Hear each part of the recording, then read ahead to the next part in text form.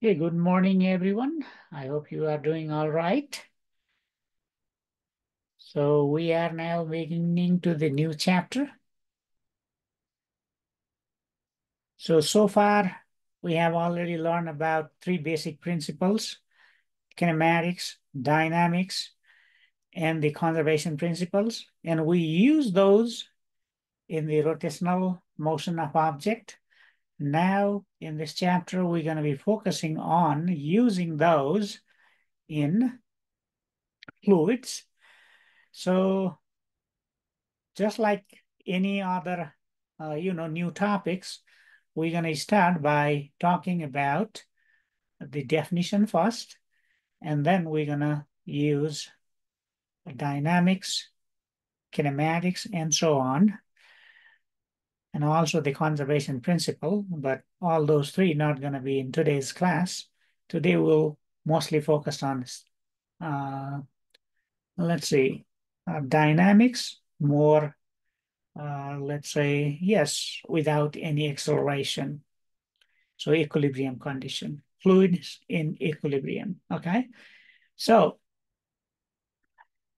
so fluid, okay, some objects are fluid, some are solid. What's the difference?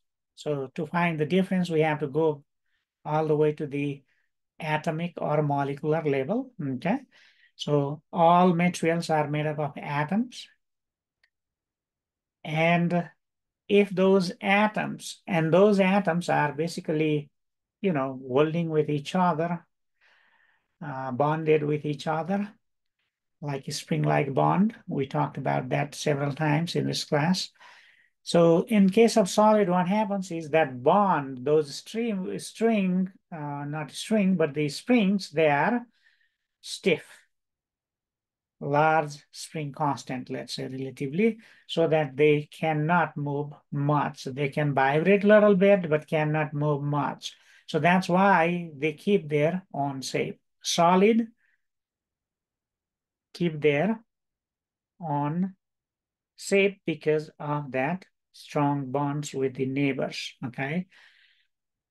But in case of liquid and the gases, what happens is the bond is not as strong. For the case of liquid and gas, what's the difference then? Yes, still bonding force. So bond force, they are not as strong as they have for the solid, but they are still large enough so that these molecules cannot just move around freely. They can slide around, but cannot move freely. But in case of gas, what happens? They can move freely, okay? So because of that, what happens is liquid has their own, they don't have their own shape. So whatever container we put in, it takes their shape. On the other hand, yes, gas also takes the shape, but what happens is they don't even have a fixed volume because they just expand. They can fly. Gas molecules can fly and fill the space, okay?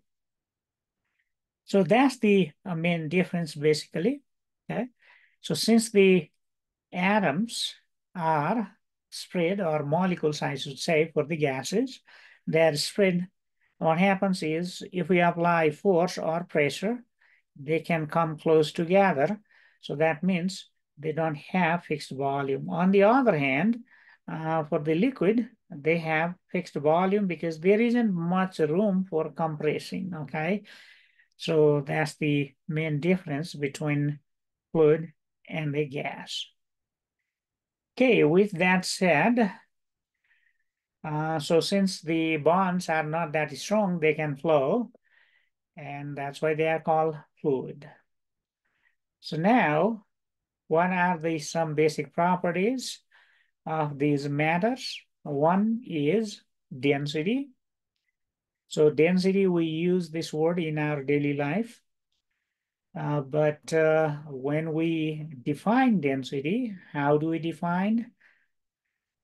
So density is mass divided by volume, okay? So it is denoted by the symbol called rho. It's not P, okay? And I write something like that. And what happens is it's a mass divided by volume. So what happens is, let's say if we have similar container or basically same container, but one is filled with water and another one is filled with sand, what happens? See, volume of them are same, but the sand is heavier. That means the density of the sand is larger than the density of water, okay? So it's not the shape and size, it's both mass and the volume that determines the density, okay? And the density is basic property of material, okay? It's like a kind of fingerprint. So just like a fingerprint differentiate one people from another, similarly, value of the value of density differentiate one object from another object, okay? One kind of matter has one density. For example, iron has one density, no matter what kind of things we made up of iron, right? So it does not matter. Iron has a fixed density. So once we discover new material and find its density, we can compare to the table of densities of the materials we already know. If it matches with them, then that means your new thing is not really new thing. But if does not matches with any other thing, then that, I mean, any density of any other materials that we have already discovered, then that's going to be new. For example, if you found shiny white object and you found the density by measuring mass, total mass, and the volume it occupies, and finding the ratio, you found the density, and turns out, it is the density matches with the density of, let's say, silver. So you found silver. You did not discover silver, but you found silver, which is more valuable than, let's say, iron or steel, right? So anyway, so that's what the density is. So here is a question for you about the density, okay? Uh,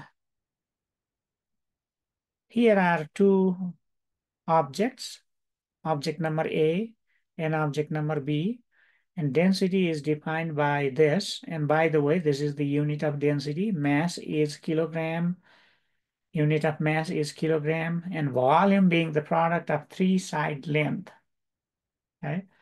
So for example, here it says cube. That means it has three side lengths and all of them have equal length, right? So this one has L and this thing has 2 times L. So that's what it is saying. And you are also given information about mass. So it's just a matter of finding density of object 1, A, I should say, and object B, and then you compare them, right? So I will open the poll and let you work on this. So go ahead. And you have a minute and 30 seconds to answer this question.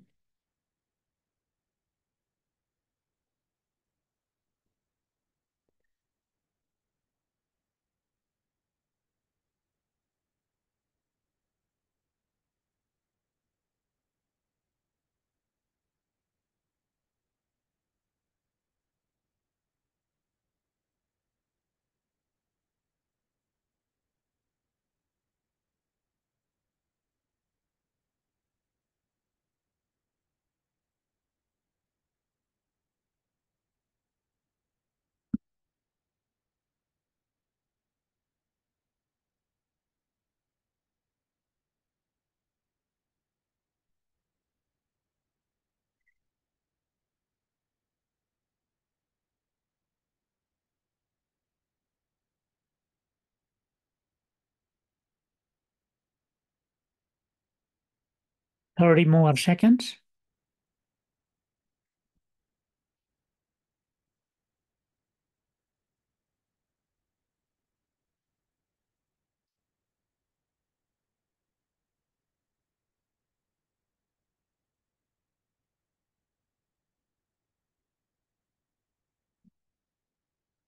And 5 more seconds.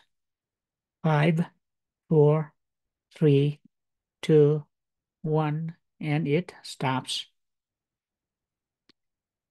Okay, let's see what we got here. We have A and C competing, and there is some B as well. So I don't know the answer. I have to do some work. Okay. So here, density of A, density is mass divided by volume. So A has mass M, so I'll just use that M. And then volume of A, so side length is L, L, L, so L times L times L is L cubed, right? So that's the density of A. Now let's try to find density of A, right? Density of A, B, and then compare with A. So in this case, mass is 4 times M, 4 times larger mass. How about volume? So 2L times 2L times 2L. So 2L cubed. So this is 4M. And then 2L times 2L times 2L. That's what 2L cubed means 8L cubed. So we see here, this is 4, this is 8. So 8 is 2 times more than 8. Sorry, 4. So this is half. And this is mass over length cubed, which is same as the density of A. So that means half of density A. So density of B is half of density of A. That means A has double the density of B. So A has more density. Okay? So A, in this case, is correct answer. So they have different density we learned, and we learn how to calculate density and compare. When you have given mass and the, let's say, some sort of dimension of object that you can use to calculate the volume. So now there is another question. Are they made up of same material? So I'm making clicker questions so that everyone can participate. So let's say yes, B, no, C, cannot be answered.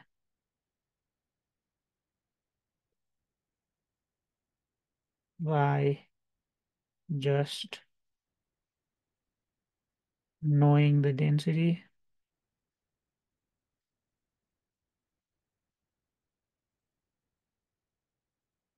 So now I'm opening the poll and you have 30 seconds to answer this question. So I'm pulling on this one here.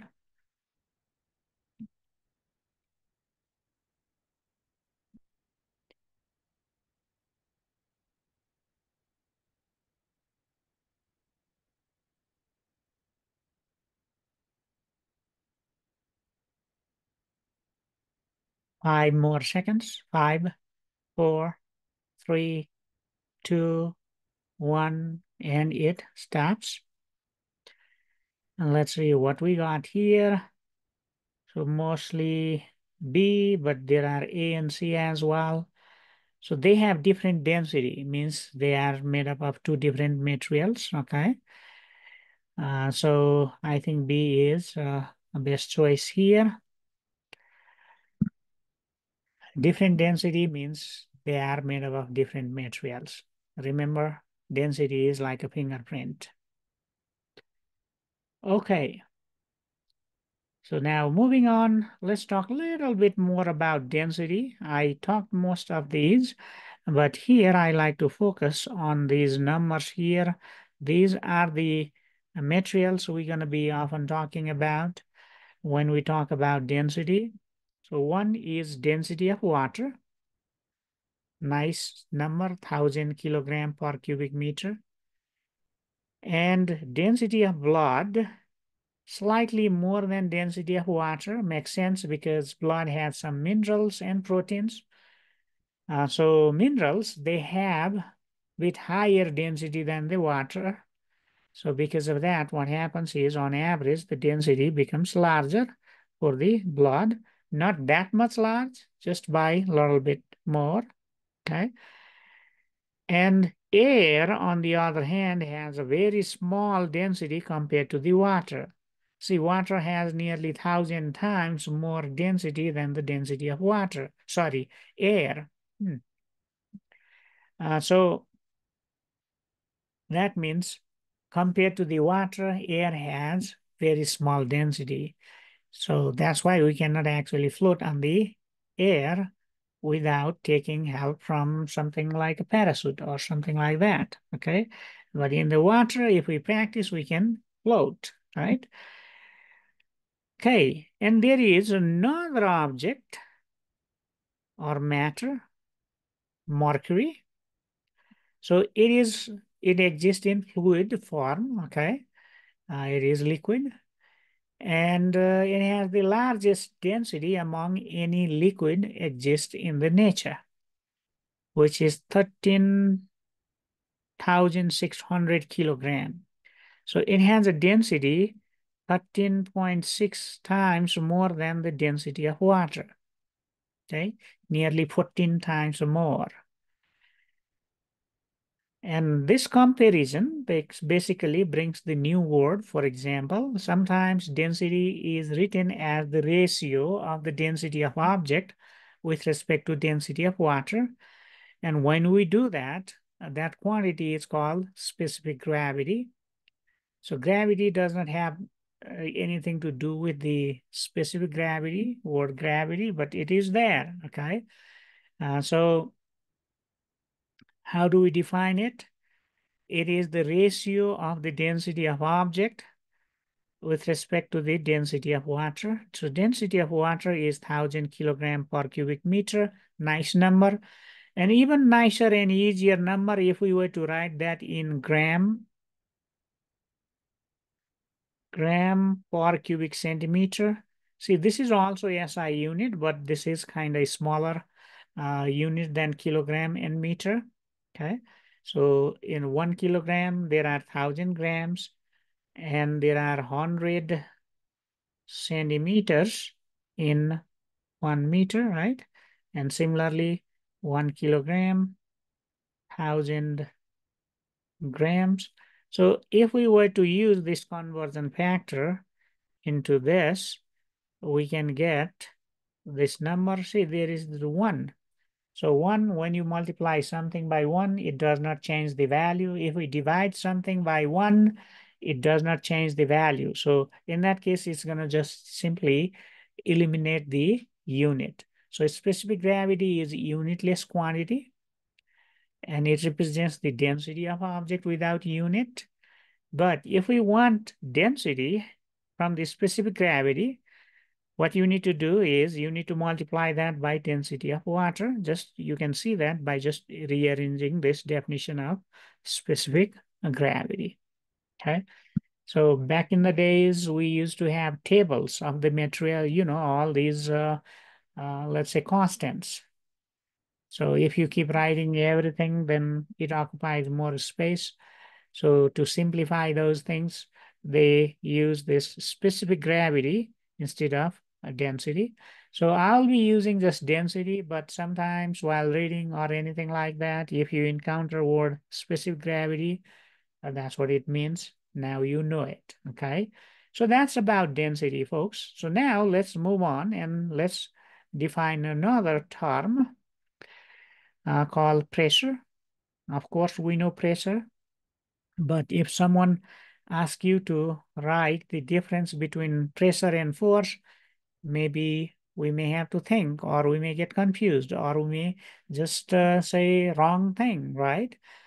So what is pressure and how does it arise? So if material or matter exert force on any surface, that force divided by the area of that surface is called pressure. And in case of liquid and gas, what happens is these molecules are constantly hitting the surface and bouncing back. Heating surface, what? Surface of the container they are in, okay? And I have tried to make this animation. See how the gas molecules, they are bouncing around when they are inside the closed container, okay? So that basically when they collide, they change the velocity. So change in velocity times mass gives us change in momentum, and rate of change of momentum is force, or mass times acceleration is force. So these objects are, or these tiny molecules are exerting force on the area. So when we take account of that force over the area which it is acting, we can say, okay, that's the average pressure acting. So why word average here? Because, for example, we may be pushing a part of the object, but that object may have larger area. So what happens is the point or the place where we are directly pushing, it experience little bit more force than the other part of the object. So that's why if we focus on pressure at particular points on the object, the pressure going to be different at different places when you are applying force. So that's why we like to talk in terms of average pressure on whole object in that sense, okay? So we had a cold snap and snow, right? And probably many of you saw this low pressure gauge come in your car's dashboard. So what happened there? Temperature decreased. So when temperature decreases, pressure decreases. We'll write and talk about that equation in next class. But for now, how do we describe that? So for example, what happens is it turns out these molecules moves faster when temperature is higher.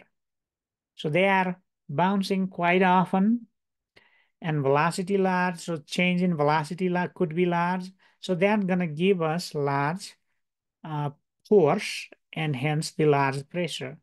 But what happens? Once the temperature decreases, they are not as active. They are not moving as fast.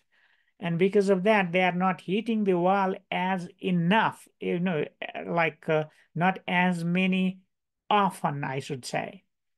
And because of that, what happens now? The force, the force and the average pressure becomes smaller. So now how do you increase that? Yes, one way sometimes you may have noticed in the morning the gauge is showing, okay, low pressure, and you drove for, like let's say miles and temperature went up.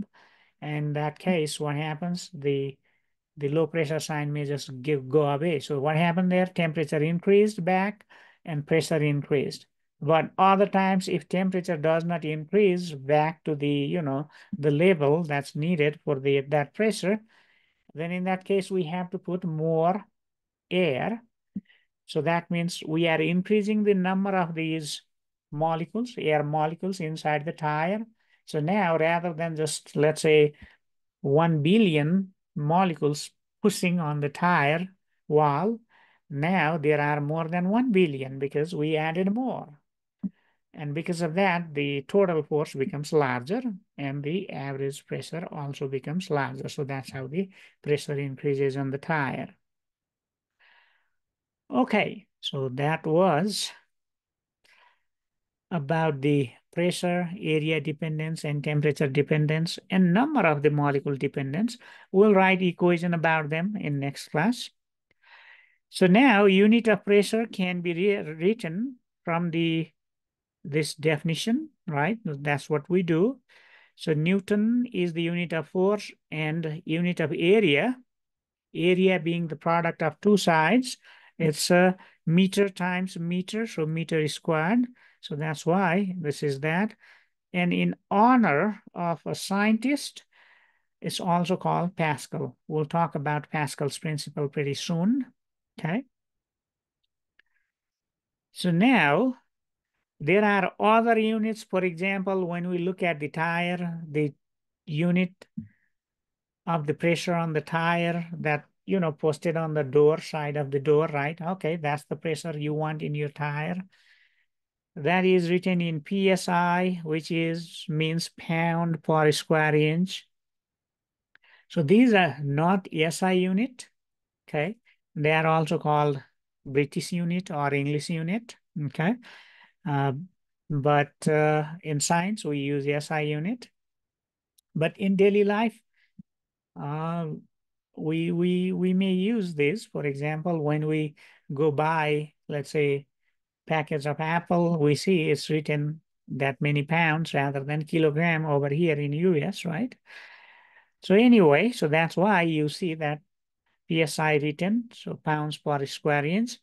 Pound is unit of force and inch is unit of length. So square means area. So there is area, that's the unit of area. This is the unit of force. So basically it's the same thing, but in different units. So when unit changes, what happens? The number also changes. Now, what is this? This is the atmospheric pressure. So we are surrounded by gas molecules, right? And these molecules are bouncing around and they give the pressure, okay? And that pressure at the sea level is this much. We are being a mile high city, a mile higher from the sea level. We have lower pressure, so pressure decreases with height as well. But in general, when we talk about pressure, this is called standard, pressure at a standard temperature and pressure, like this is the standard pressure, and this pressure is near the sea level, okay, called atmospheric pressure. So depending on what unit, you're looking at, that may be, the number may be different. For example, here, this looks like very large number, right? 100,000, 10 to the power 5 means one with 5 zeros. And so that means that is 100,000 Newton over a square meter. Usual our, desk used by one person for the study or so on, that is about 1 square meter. So that experience, how much force because of this atmospheric molecules, atmosphere, this gas molecule, air molecules, nearly 100,000 Newton. And 1 Newton is about the weight of one small apple. So that means it's like there are 1,000 apples on top of that table. That's a lot, isn't it? You may guess, okay, with that much, if I were to put that many apple, 100,000 apple on top of my desk gonna break. That's true. Then why is not breaking then? It's because the pressure acts from all direction. So it's acting from the top. It's also acting from the bottom of the table. So because of that, they kind of balance. And because of that, what happens? You don't see that amount of force. But for example, let's say water bottle, those flimsy water bottles, right? Once you drink water, the water bottle is still in shape, but if you were to suck air out of that, what happens? It collapses. So why? Because now the pressure from inside is gone because you suck I wouldn't say all gone, but now it became lower because you sucked some of the air out from inside the bottle. So because of that, now outside air, they have now larger pressure than from inside. And because of that, that water bottle collapsed. Okay. It's the balance of pressure. Our body has a body fluid that provides pressure. And because of that, we survive. Otherwise, if the body fluid were gone, then what would happen? This atmospheric pressure gonna, crunch our body. Not the rib cage, not the bone, but ooh, maybe something like that. Okay. If fluid from my, let's say, blood and so on from my face gone, then my face may look like something like that. Okay. So Anyway, so all this means we are inside the tremendous pressure, but since it acts from all direction, basically, it's balancing. And even inside our body, we have fluid, and that is helping us to keep, helping us to survive from that tremendous amount of atmospheric pressure. But it's everywhere there. So when we say, okay, there is 15 psi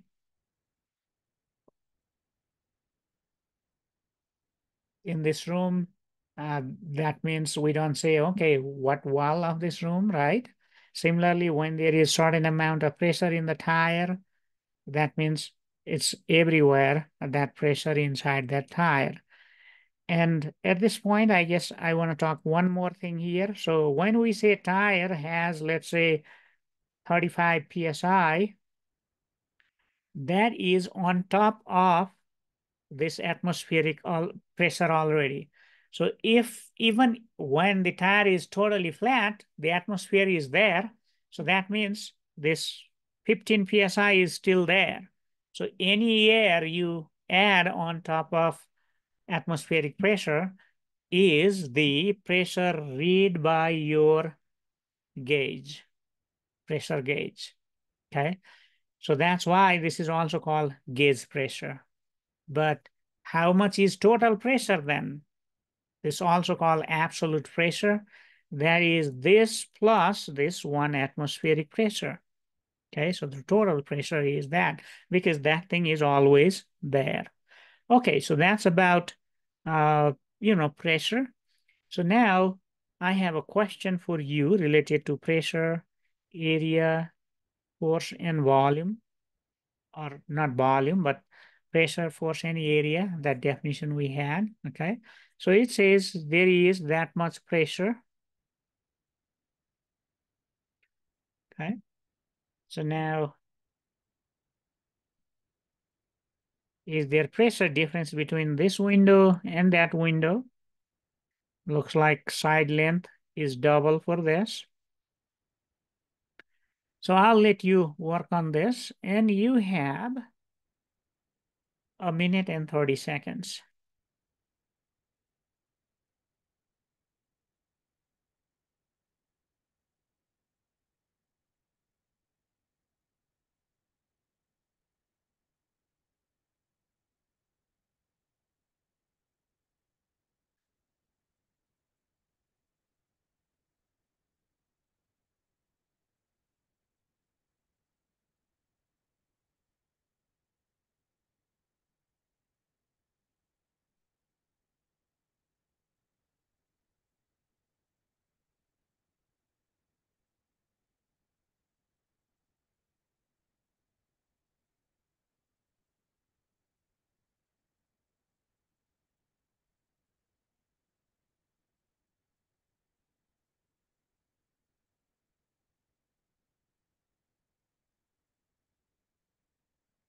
Thirty more seconds.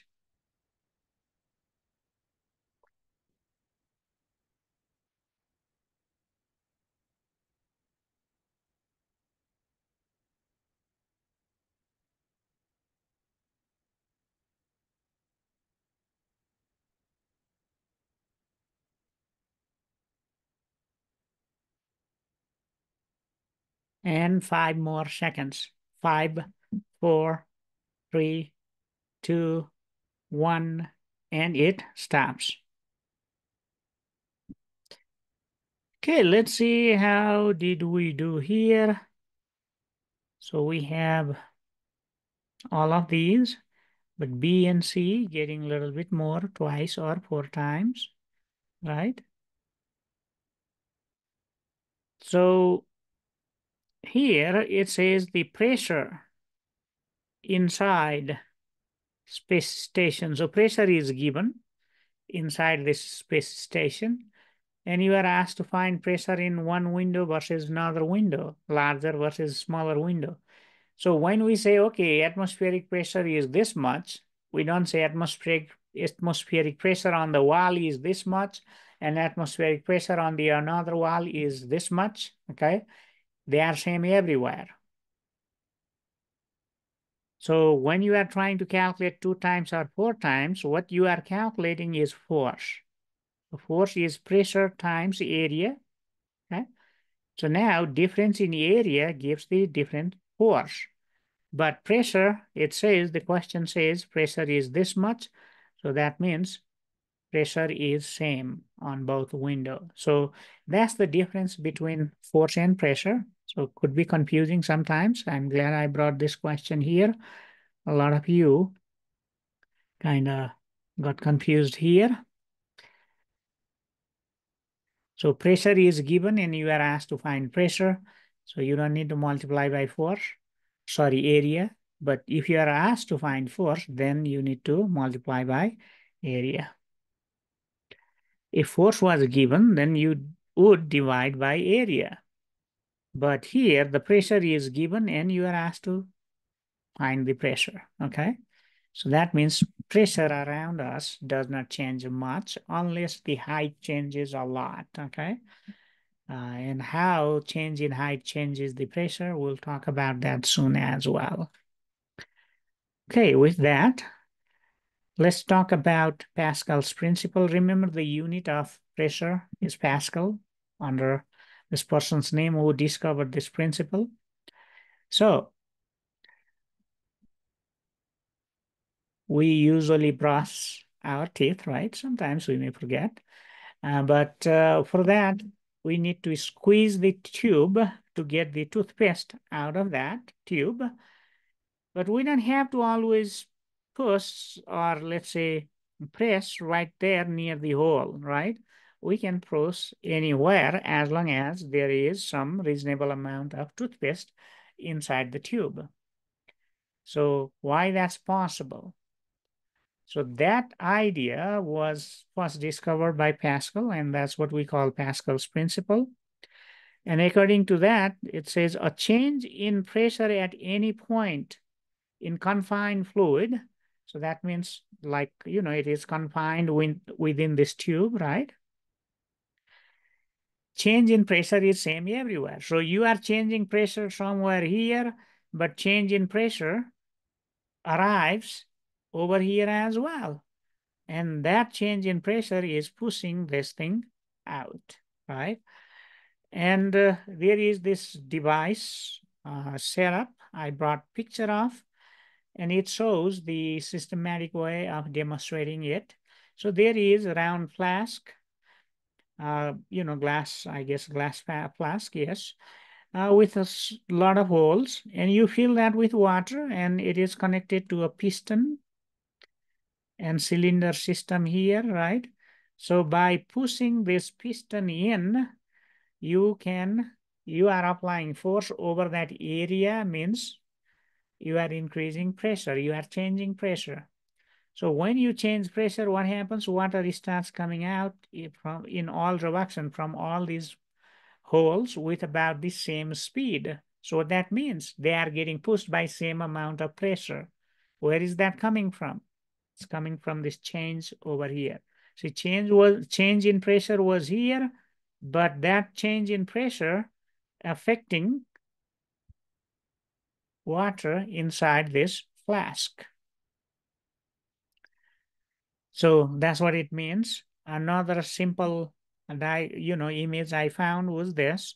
So for example, let's say you have some reading here, all of them somehow showing the same reading, and you squeeze this. So that means you change the pressure because you applied force over that area. And what happens? Change in the reading gonna be same for all of these, assuming this is not that deep, okay? Yes, pressure changes with height as well. But here, this container is not that tall. So because of that, change in pressure gonna be same. So that's what the Pascal's principle. So this property of fluid has some advantage and disadvantage as well. So for example, talking about disadvantage, here is a picture where I'm showing how the glaucoma kind of condition occurs in our eyeballs. So that basically blurs our vision. Okay. So to keep our eye moist, what happens? There is this mechanism where there is this fluid is coming out. So there is source of fluid and there is sink of the fluid, because once it circulates here, it has to get out. So when it's perfectly working, source and sink, both of them are working great. But if source stops working, that's when you need to apply the outer fluid. But in this case, this glaucoma, this condition occurs because the sink gets clogged. Okay. So then what happens? There's going to be extra fluid.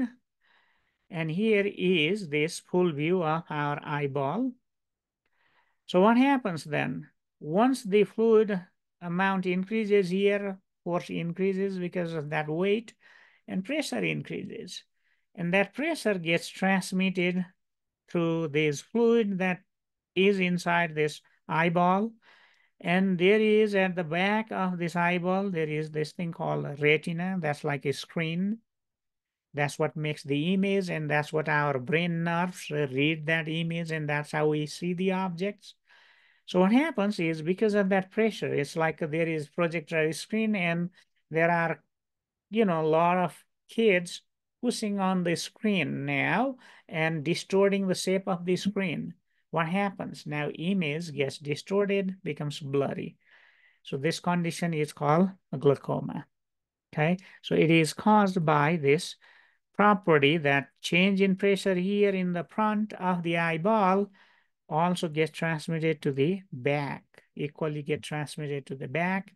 And because of that, we get this blurry vision. Okay, so that is bad thing about this, change in pressure transfer. But there are several devices we have devised to make our life easier. So for example, hydraulic lifts and brakes. So first, let's talk about lifts. Okay. So what happens is, like if we were to lift a truck, for example, like this car or truck, one person cannot do it, of course. Two-person cannot do it either. So it needs several persons. So there are these hydraulic lift designs. So how it works? So one side, the area is smaller. Other side is area is bigger. Okay. So you apply force on the smaller side. So what is change in pressure then? Because of this force you applied, let's say the force you applied is F1 and the area over there is A1. So that means change in pressure on that side is this much. And since we know about Pascal's principle, we know this change in pressure gonna go, and that gonna be same here on this larger area as well. And let's say the force over there is F2 and area is A2. And according to this Pascal's principle, these two must be equal. So now how much force is acting here? Definitely bigger. And by how much? So to figure that out, we can rearrange that equation, solve for, let's say, this force here, F2, okay? Force over here. So that force, the new force, depends on, of course, the force you are applying on this side, but mainly it depends on the ratio of this area.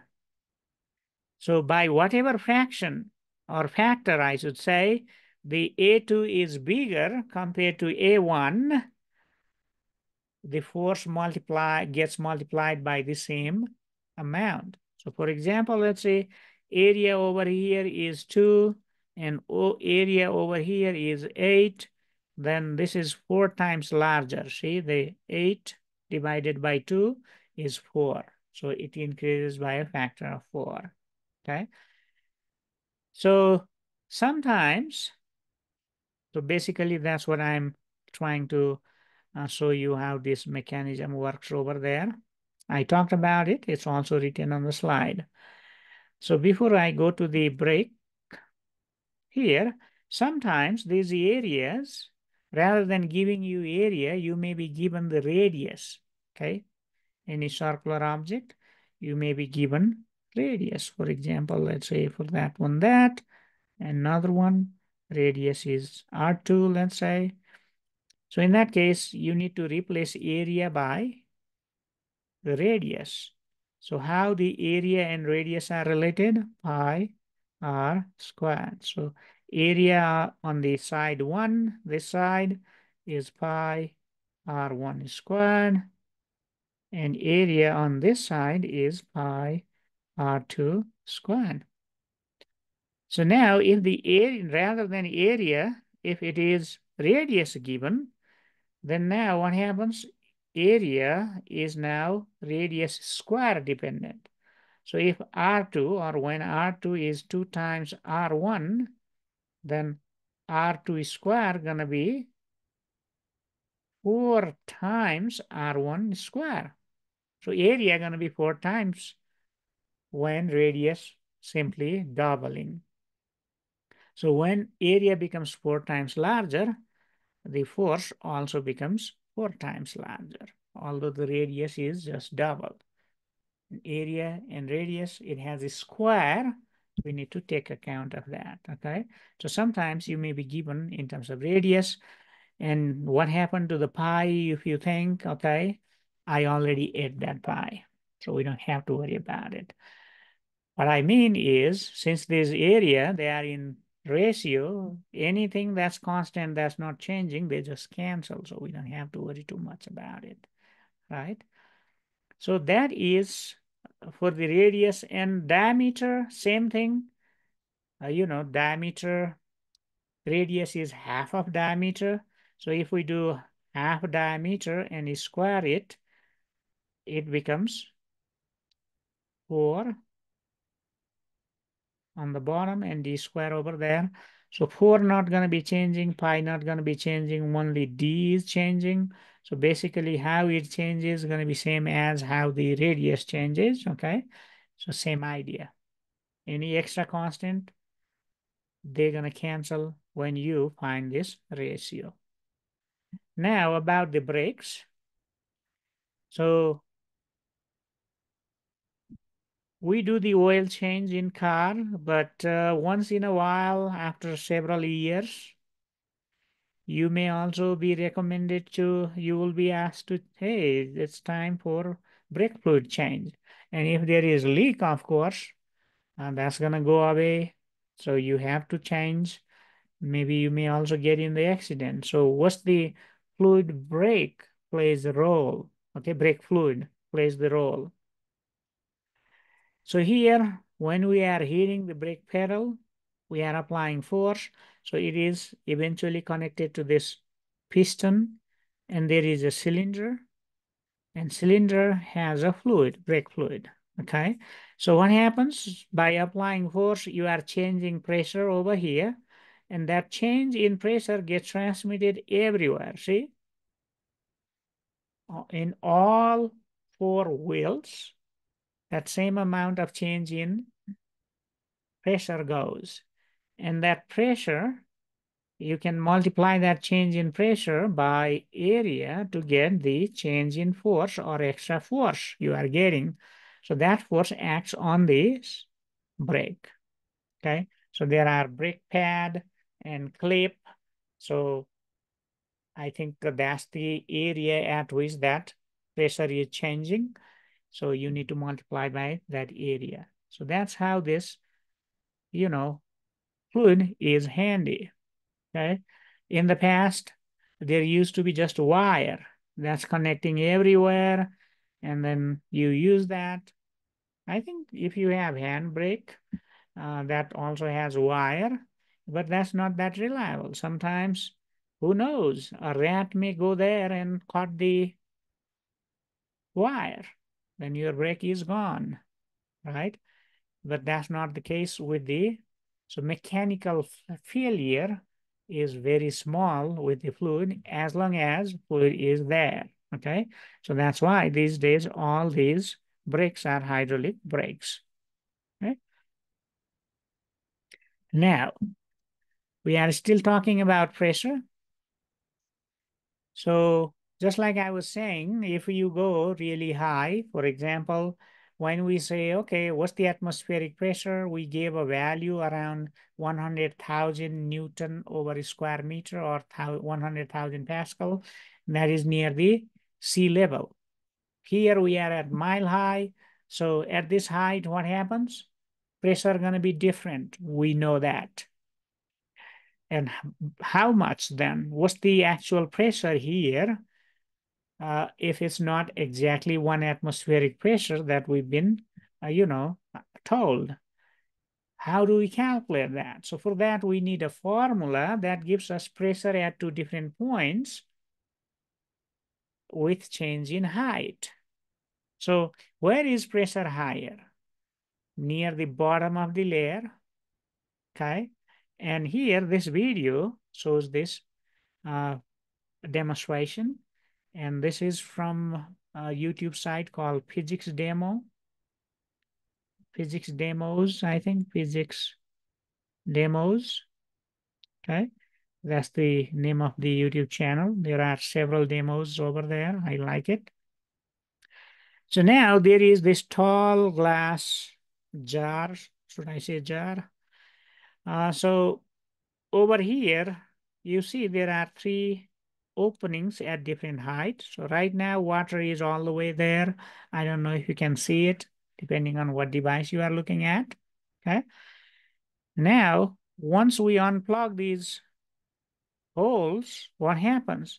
The water gonna start flowing. And here you can see what you wanna see is which stream of the water, lands farthest. Farthest it lands means it starts with larger speed. And why does it start with larger speed? Because it's getting pushed by larger force. Means it has larger pressure over there, okay? So farther it lands, larger the pressure we can tell. Let's watch.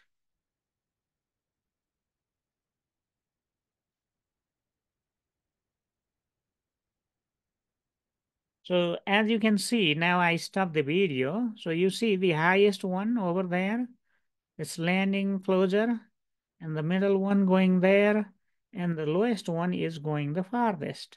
You see that? So that means lowest pressure here and pressure is higher and highest over here among these three openings. We can see that, right?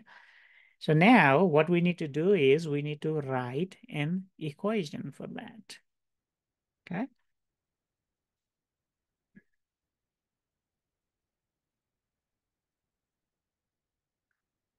Okay, so we have 5 minutes until 11, so maybe it's a good idea to take break at this point because this derivation may take a little bit more than 5 minutes. So let's take break and I'll see you in 5 minutes.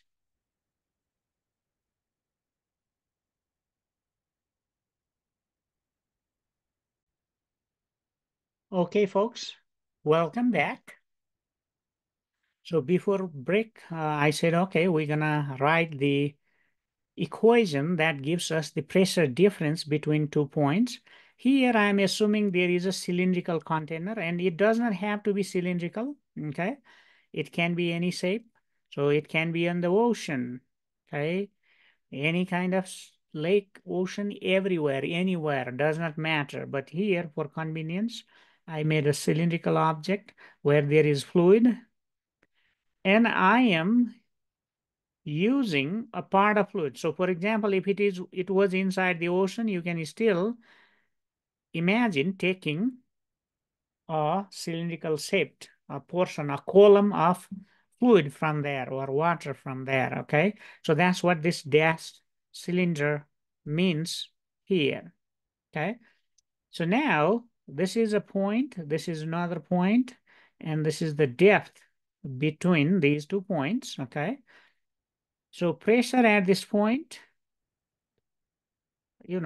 upper side, it acts from the up. So that means force over here gonna be this pressure here times the area, this upper part of the area. So that's what we are interested in. To keep things simple, we are just looking at one column of water, okay?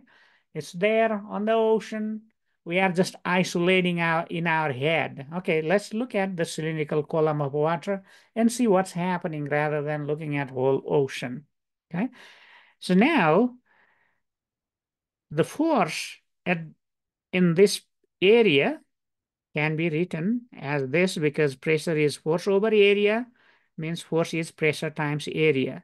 So for this one, it's going to be force over there, going to be pressure and area. And similarly over here, it's going to be pressure over there times area. And remember, pressure acts from all direction. So when we are looking at the bottom of the cylinder, that means we are interested in the pressure or the force that's acting up, okay?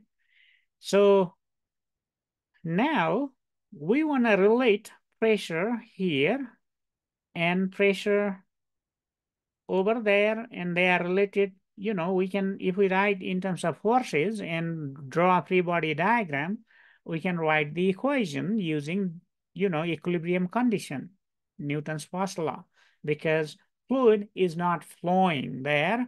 They are in equilibrium. The molecule of the water may be a little bit oscillating here and there, but overall fluid is not flowing. So that means fluid overall is at equilibrium.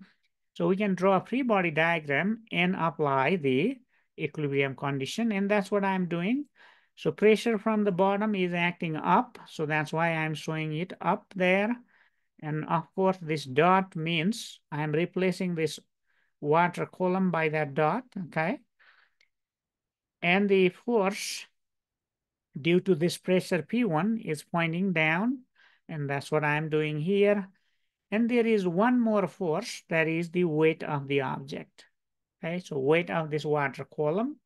So let's say that is mg. Okay, so there are three forces. So now we can use the equilibrium condition. So assuming this up as a positive y, I can say, okay, net force in vertical reduction is equal to 0 because it's not accelerating. It is not in equilibrium. The water column is not accelerating. So out of these three forces, one is pointing up, so that's why I'm writing this as a positive, and two of them are pointing down, so that's why I'm writing them negative. So we want to find the relationship between P2 and P1. So let's move this M1, Mg on this side, becomes positive. And then there is A, let's factor that out, okay? So when we do that, what happens? That factored A, when moved to the other side, goes bottom here, okay? Mg was negative, it became positive. So now you see this is change in pressure. Pressure at the bottom, pressure at the top. So when we are finding that, that is change in pressure. So change in pressure depends on the weight of this fluid column divided by the area. So see, we are looking at the imaginary fluid column. So if we go measure the area, not going to be fun. So can we get rid of area? So for that, we're going to take, so again, and finding mass is also not that great, you know, so not going to be easy. So we're going to make use of this knowledge we just learned, that density is mass over volume. So I can replace mass by density times volume. Great. Density, if we know what fluid it is, for example, if it is water, density of water is 1,000 kilogram per cubic meter. We can tell that. Okay. Now we need volume. Okay. So there is area, there is volume. And volume and area, for example, they are related. So we can make use of that. So let's do that. So volume, so here we took cylindrical shape so that the volume of the cylinder is this area times this depth. Okay, so I can make use of that. Area times depth is volume, right? And I'm just copying these. So these two things are constant, so we don't have to worry about it. So by writing this, what did we do? We eliminated the area. We don't have volume anymore. So we don't have to go measure the area of the object. So it becomes area independent. So that means does not matter what shape of the object is, it does not matter. Okay. Pressure difference simply depends on the depth. Okay. Simply depends on the depth. Remember the fluid, once we, fix the fluid, density is constant, right? So yes, it's going to be different for air versus for the water density, right? But once we fix the fluid, for example, if we are looking at pressure difference underneath water or on the air column, that means we fix that fluid, means density is fixed, G, of course, fixed. So it simply depends on D that way. And that's what I'm writing. So we can rearrange this. So bring P1 on this side. So this is a relationship that gives us the pressure at two different points. Pressure at upper point and pressure at lower point. And you see the pressure at lower point is larger than pressure at point 1 by this much. Since rho or the density and G are constant, so the pressure change is directly proportional to the depth. You go double the depth, pressure gonna double. So here there is no square or anything like that, okay? Simple equation, okay? And I have done a problem where, there is pressure calculation with the depth. So it is just plug in chalk problem. So I'll let you just look at that, okay? I did not bring it here. So it is in the note. But I like to ask you this question. So here, see, this is closed, this is open. Yeah, excuse my drawing. I did not, spend too much time drawing this. So this is open. So you are pouring fluid here. And when it starts filling, what happens? They start rising here. They rise because they are under the atmospheric pressure, 1 atmospheric pressure, right? So now the question is, how the depth or the height, okay?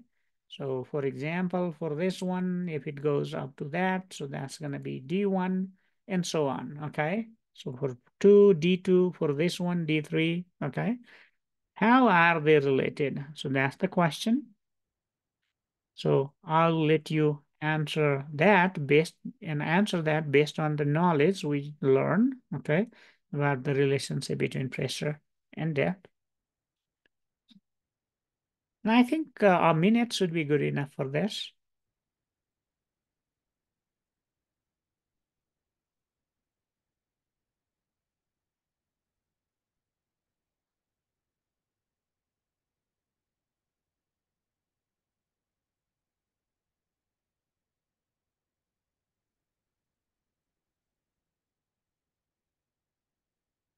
Thirty more seconds.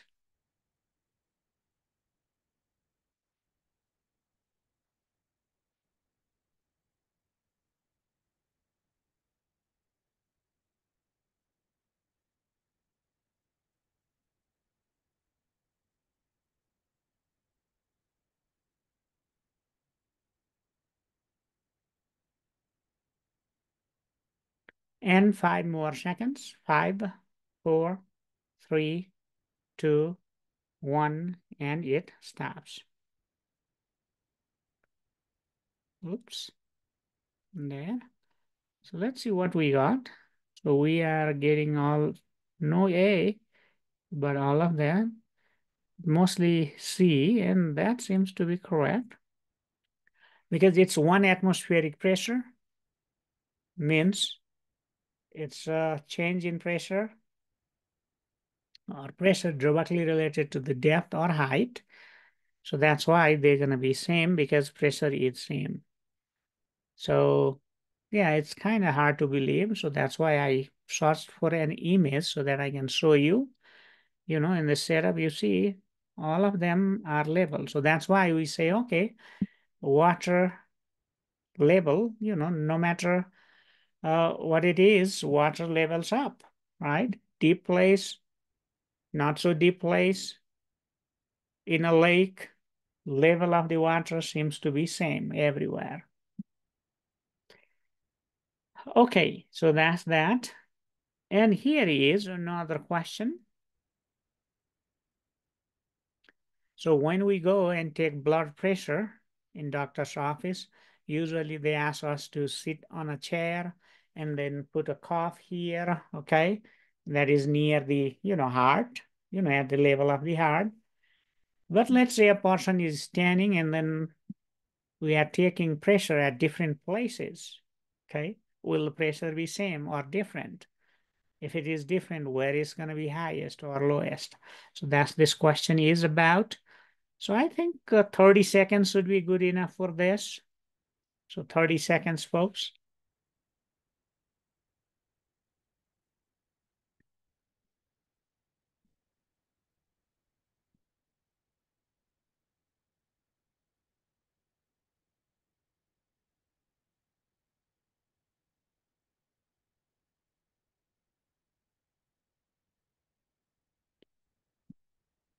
And 5 more seconds.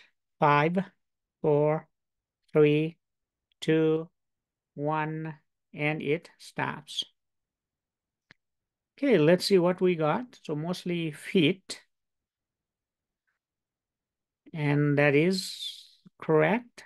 So our body has like how many percent? Around 90%? I forgot the number. Or 75%, I think. 75% fluid. So it's like a cylinder of fluid, right? So greater the depth, greater the pressure. So if you go to the medical field and take pressure, don't take pressure from the feet unless the person or unless the patient is lying on the bed. If person is lying on the bed, then depth is not changing, right? So should be same everywhere. But if person is standing, and then basically you take the pressure near the heart level because heart plays the role of giving the pressure. We'll talk about that soon. But before that, I have one more question related to pressure and depth. So what do you think? You have a minute to answer this question.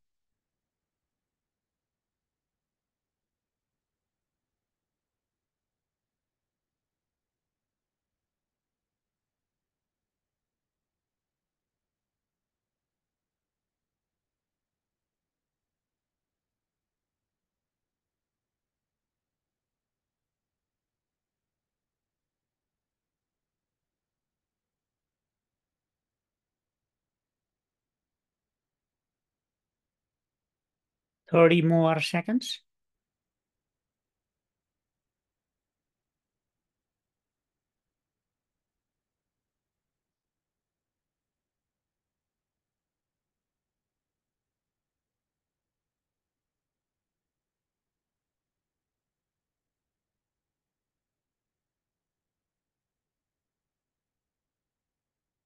And 5 more seconds. 5, 4, 3, 2, 1, and it stops. Okay, let's see what we got here. So mostly B, better be correct. So let's take a look. So here it is, one is exposed to the atmospheric pressure. So there is one atmospheric pressure here. You go to the greater depth. So now you have higher pressure. So P2 is bigger than P1. How about P3? They are at same depth, okay? So we have to measure depth from where it is exposed to the atmosphere. So you do not want to measure depth over here, okay? So that means P2 and P3, they seems to be equal. So P1 is less than P2, and P2 and 3 are equal. So yes, B seems to be correct response. Great. Okay, so now this depth and pressure relationship can be used to make a pressure measuring device, pressure gauge. Okay, and so one such pressure gauge is called barometer that measures the pressure of the atmosphere. Okay, so just like I said, pressure changes from one height to another height, but there gonna be little change in pressure because of even the the atmosphere change, like weather change. So how do we make a pressure gauge? For example, here there is long tube, you see. So you want to take that long tube and fill that with the mercury. Why mercury? Why not water? I'll talk about that a little later. Once it is full, then all the air from the tube is out, right? So now we can invert that and bring all the way to this container over here that you see on this picture and insert the tube while closing that. You do not want to let the air inside. So once inside this container, you can remove your hand so that way air not gonna get there. So you will see what happens is this mercury column stands.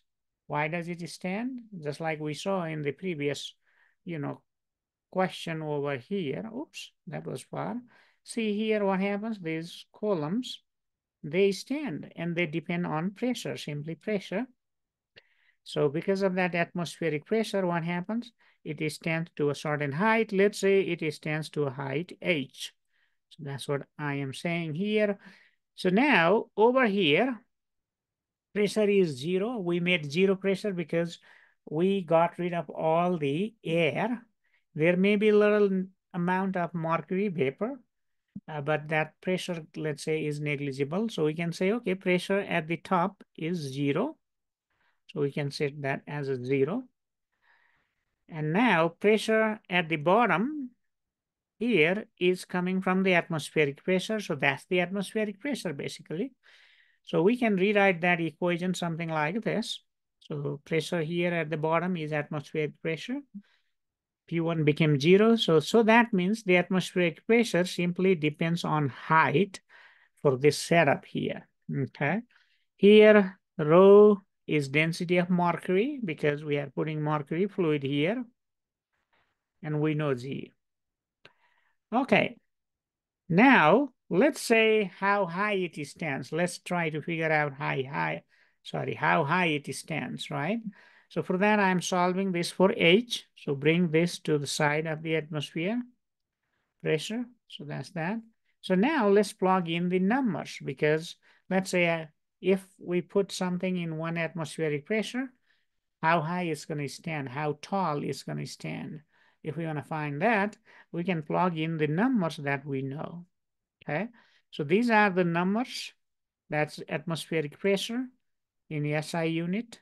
And this is the density of mercury. I wrote times that. So that is basically same as this. Okay, 13,600 kilogram per cubic meter. So if we move these 3 decimal places here, it becomes 3. So I did that for region, otherwise it's written 1.3. So that way it would be 4. But I'm writing that because I want to use that 10 to the power 3 here later. So anyway, when we solve that, we get about 3/4 of a meter. That's how high it's gonna stand tall. So in terms of millimeters, since there are 1,000 millimeter in a meter, we can write something like that. Okay. So now, if we were to put water over here, how tall it's gonna stand? So for that, water has just density 1,000. So that means we get rid of this 13.6. So water gonna stand 13.6 times taller than mercury. So mercury is standing near 3/4 of a meter. So water going to stand 13.6 times that. So I don't know, that's going to be around 10 meters, looks like. 10-meter tall. And 10 meter, how tall is that? Probably you have no idea. I have a meter scale, and that tells me it is 3 feet. Okay. So 1 meter is 3 feet. So 10 meter is 30 feet. 30 feet tall. So if you make this barometer, it's not going to fit in a room because our ceilings, they are around 9 or 10. So that means we need 3-story building. So that's why, although the mercury is kind of poisonous, these the barometers are made up of mercury so that you can get rid of, you can have just a meter tall or less than a meter tall tube. Otherwise, you need 30 feet tall tube if you were to make this barometer out of water. Okay. So now, see here, we are measuring height, this millimeter, and this height is the height of the mercury. So we have to be more specific.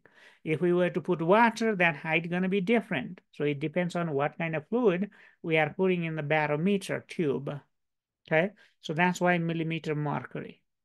So does that remind you anything about this unit? Like anything you measure in this unit? Millimeter of mercury, mmHg.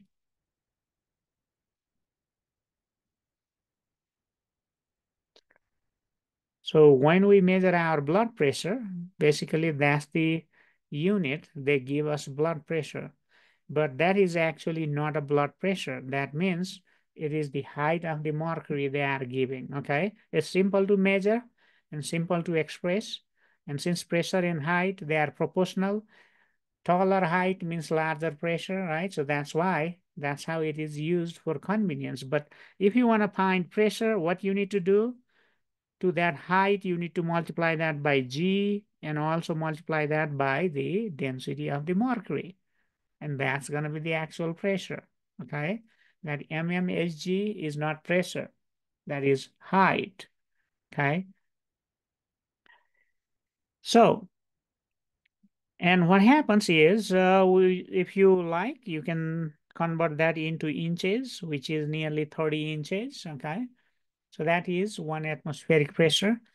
So why I brought this in inches, because when I watch, local news, some often they give the weather thingy, and when about weather is about to change, they talk about, the weather pattern and so on.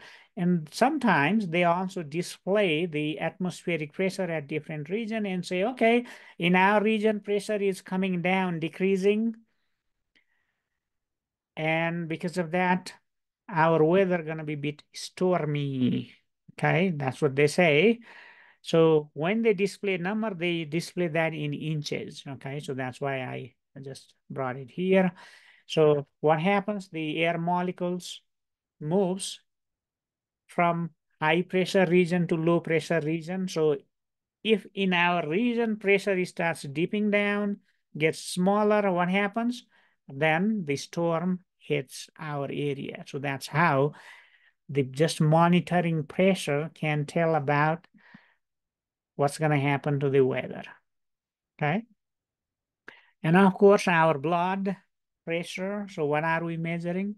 So there is fluid, that's blood, that's exerting pressure in our arteries and vein. That's what we are measuring, right? So for that, we use this device. See, there is that.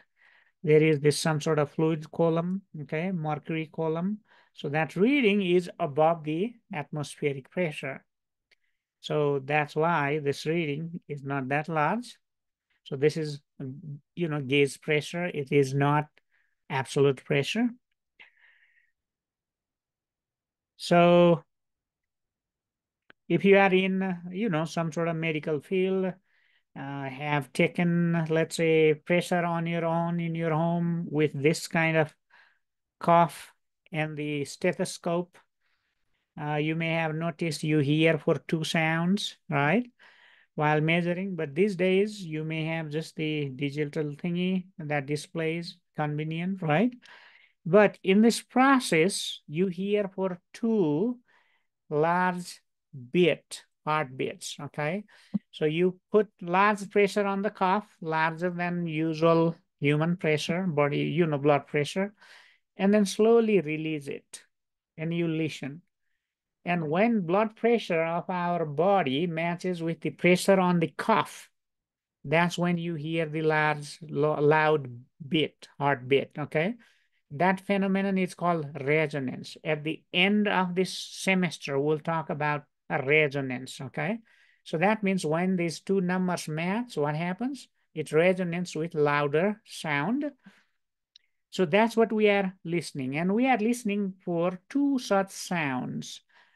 And that's why we have two blood pressure measure, right?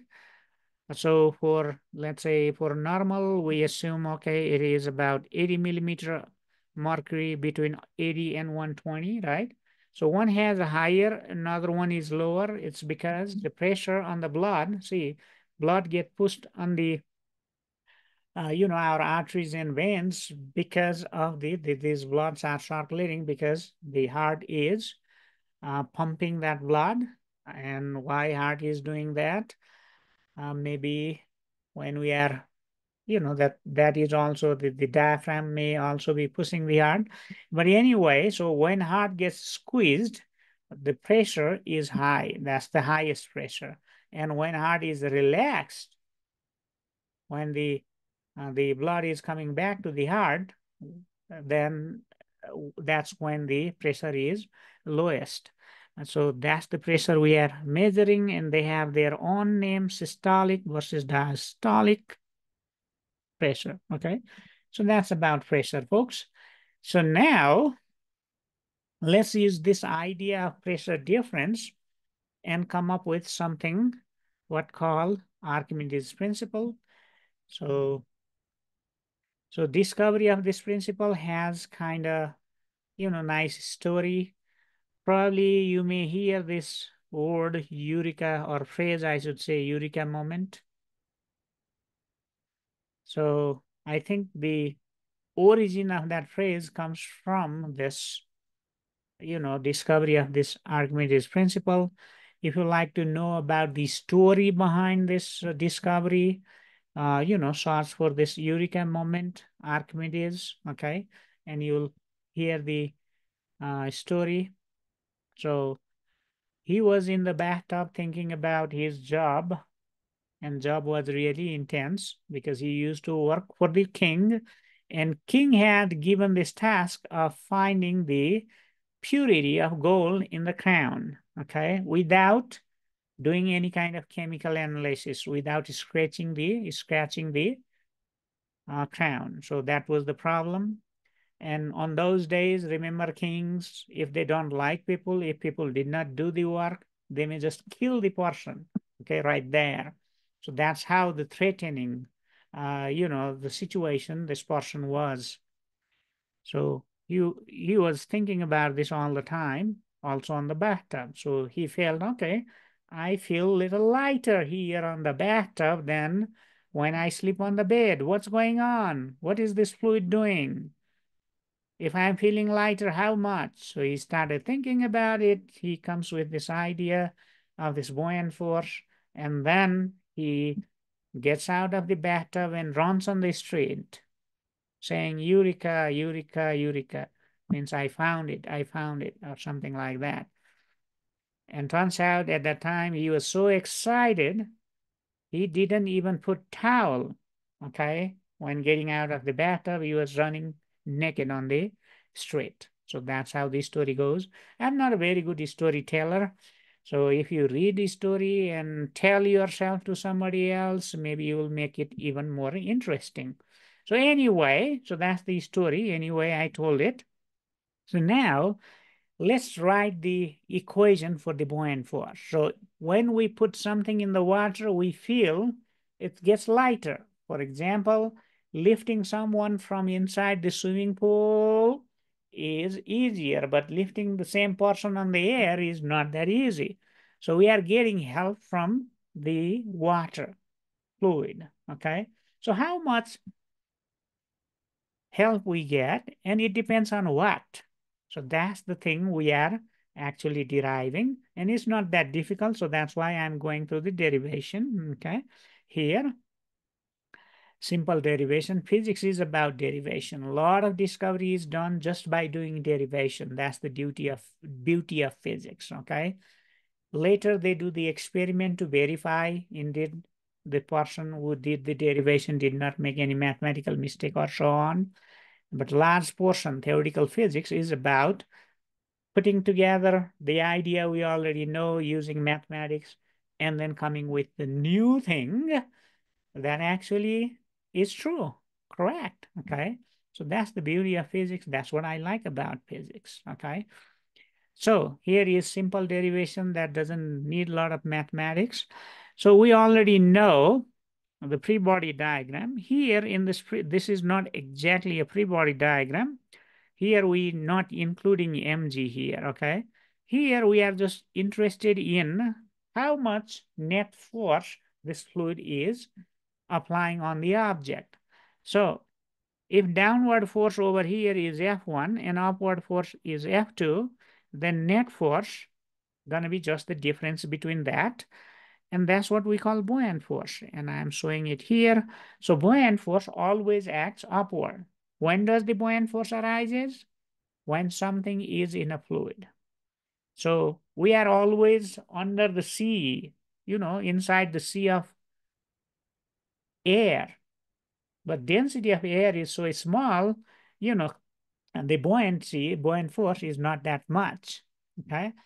But if we go in the water, it becomes not so negligible. So how much? So that's what we are writing. So for that, buoyant force is the net force, means difference between these two forces. So let's write that down. Okay. And let's write that in terms of pressure. Pressure at times area at that point here is F2 and same thing F1, right? So A is the area. So I'm factoring that out. So now I have this pressure difference. And we already found the equation for pressure difference, right? How the pressure changes with the depth. That's what we want to write. And that's what that is. In our equation, we had D, and we had no subscript here. But now we do. Why? Because before, when we are deriving this equation for the pressure difference, there was no any object. We are just looking at imaginary water column. But now we are actually putting another object in the fluid. So we have fluid and we have object. So two things. So two things usually has two different densities. So we need to differentiate that. So to differentiate from density of object to the density of fluid, we are writing this subscript. The subscript here, F means fluid, okay? So that's the fluid density, and that comes from that equation we derived in the last, slide where we found the pressure difference. And here I'm writing H, and could be depth, that's fine too. And both height and depth, they are just length, okay? Doesn't matter. All we have to do is we need to understand what it means, right? So over here, that's the height of the object, let's say, okay? So once we plug this for this, we have this thing times area. So let's write it down. So now we have height or depth times area. So that is the volume of the cylinder. We already used that before as well. So now I said that was volume of cylinder.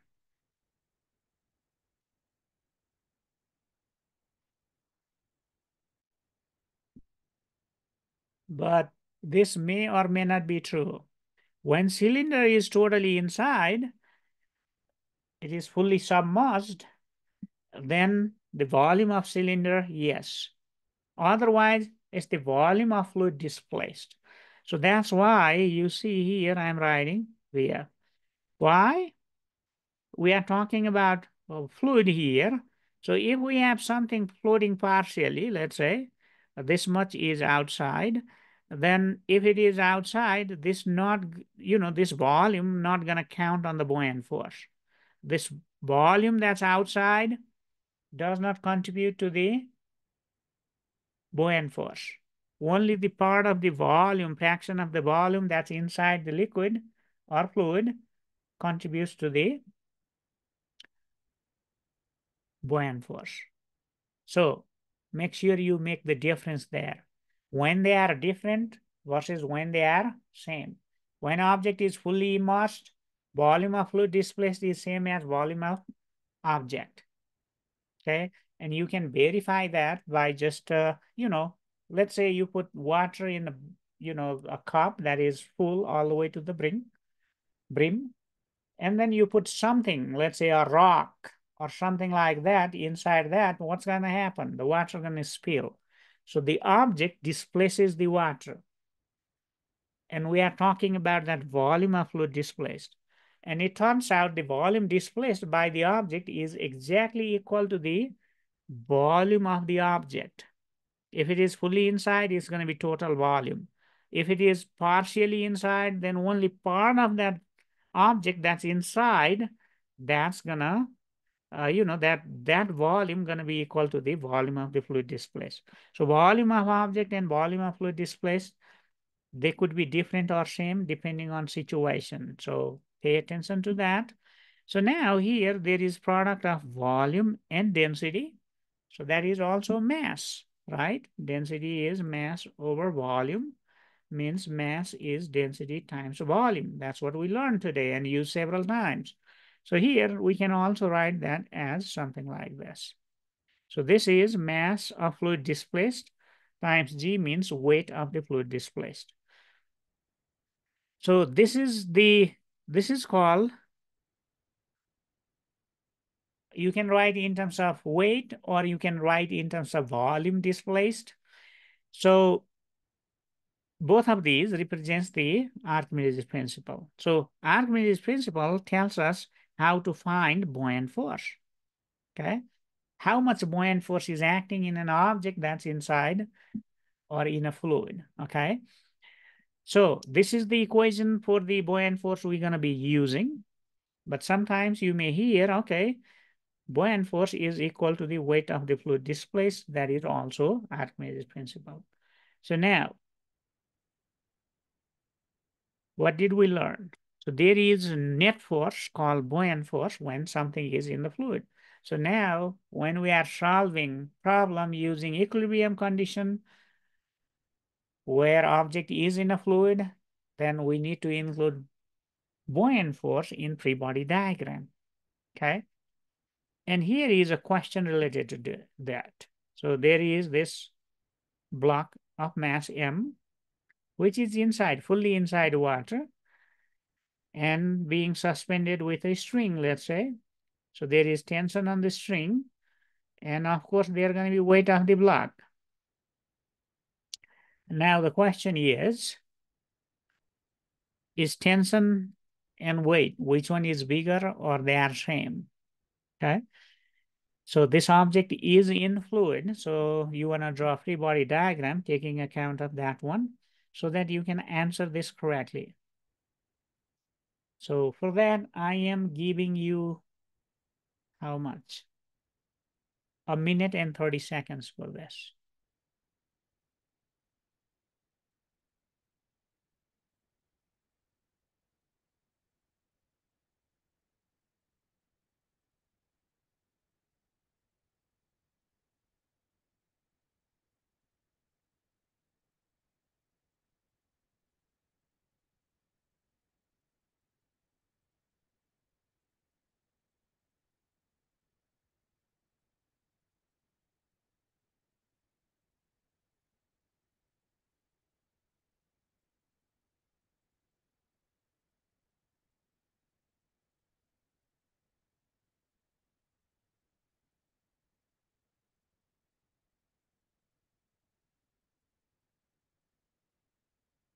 Thirty more seconds.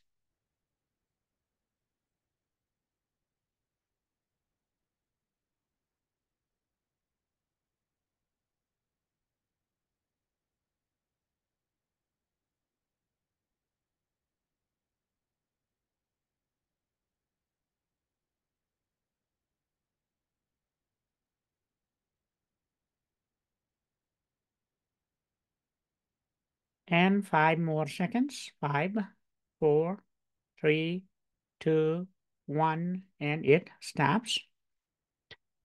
Okay, so, oh, we have kind of bit staircases here. She got a little bit more. So which one is that? So I don't know the answer. I need to draw a free body diagram. That's why I asked you to do that too. I hope you did. Mg and tension. So that would be free body diagram if this was not inside a fluid, okay? But since it is on the fluid, there is one more force, buoyant force, okay? So now what do you see? There are two forces that's acting upward and only one force that's acting downward. And since this is in equilibrium, they are balanced. These two are balancing just one.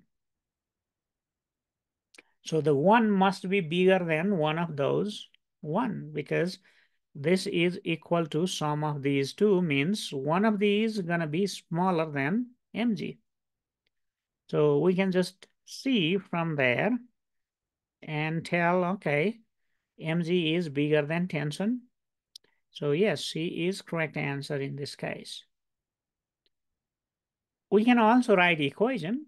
For example, let's say this is positive y, up is positive y.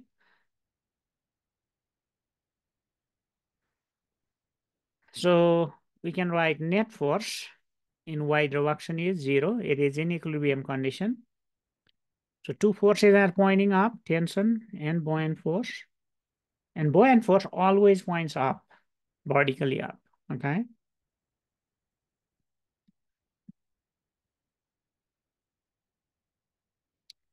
So 0. So let's solve for tension for fun.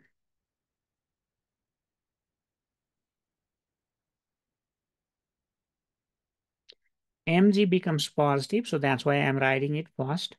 Yeah, V becomes negative. And you can see T and mg would be equal if the buoyant force wasn't there or if it was 0, right? But now, what's happening here? We are subtracting buoyant force from mg so that we are getting equal to tension. So it's like something like this. 8 is 10 minus 2, right? So 10 is definitely bigger than 8. So that's another way to look at it. But I have a question, something like this. So we can actually calculate tension, or if we measure tension, we can even calculate the density of the object, right? So that's what the Archimedes did. He was able to find the density of the crown without, just by inserting inside the water. So he did not have to, scratch or do anything with that. And that's how he survived. So a similar idea here. So it says if the cube is this much long, right? So length of the cube is given. L is 4.0 centimeter. So it has to be converted into meter.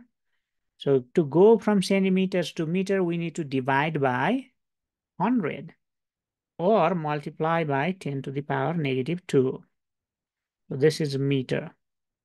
And density is given in kilogram per cubic meter. So this is density of iron, means density of object, okay? And density of, so since this is in the water, density of water we know,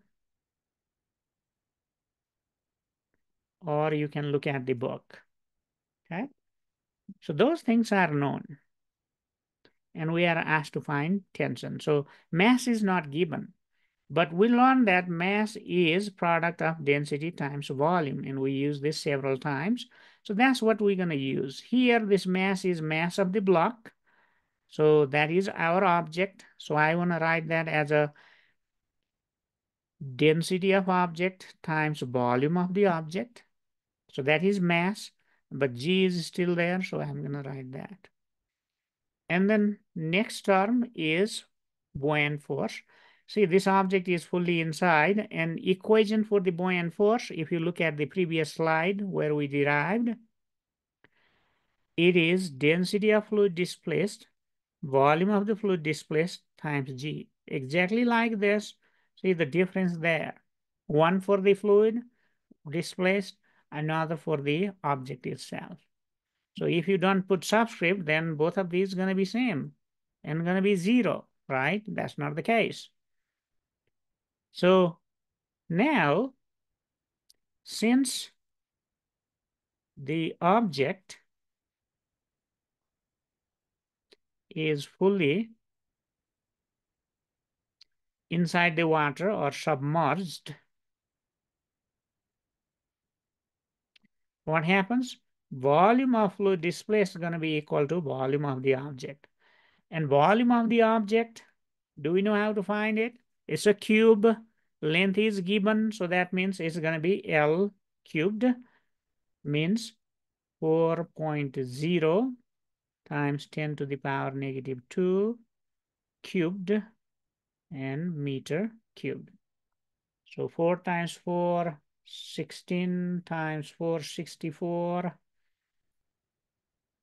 So this is like a 64 times 10 to the power minus 6 cubic meter. Probably you want to do just that in calculator. So we know the volume and we know the density, we know the G. So that means we should be able to get the answer, right? So I will let you do this, okay? Plug in numbers, all numbers are there, and calculate. And I have also done very similar problem, only the dimension, they are different, okay? And here, rather than cube, we have a sphere. So a sphere has a density formula for the, volume of a sphere is given by this formula rather than L cubed, okay? So only that's the difference. Otherwise, everything is same. And you see the portion we were doing was this one here. So the equation we had was exactly same. And after that, I plug in numbers and get the answer. So it's done there. And it also has part C, where if the string breaks, it's going to accelerate. There's going to be net force. And you can use, that means dynamics, Newton's second law. So this problem shows you how do we use equilibrium condition and accelerated condition to solve problem, okay?